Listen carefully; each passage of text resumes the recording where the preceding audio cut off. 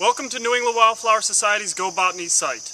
I'm Dan Jaffe. Today we're going to learn how to identify horsetails and scouring rushes. The horsetails and scouring rushes are ancient organisms that have been around since plants first colonized the land.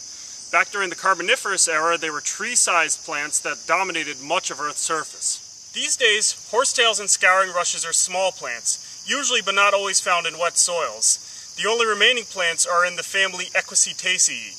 They are characterized by hollow, jointed stems and leaves arranged in a whorl. Here we see jointed stems. These jointed stems are hollow, with leaves arranged in a whorl.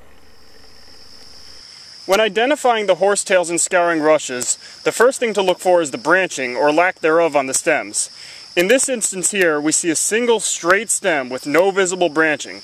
This tells us they were most likely looking at one of the scouring rushes instead of a horsetail. If we had found branching on our stem, we were probably looking at one of the horsetails. Another good distinguishing characteristic for the scouring rushes is the shape of the spore cone. Here we can see a small, sharp, pointed cone. Here we see a blunt cone.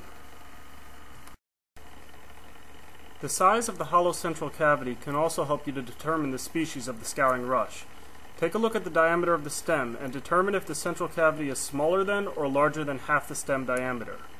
Here we can see that more than half the stem diameter is occupied by the hollow central cavity, whereas here we can see that less than half the stem diameter is occupied.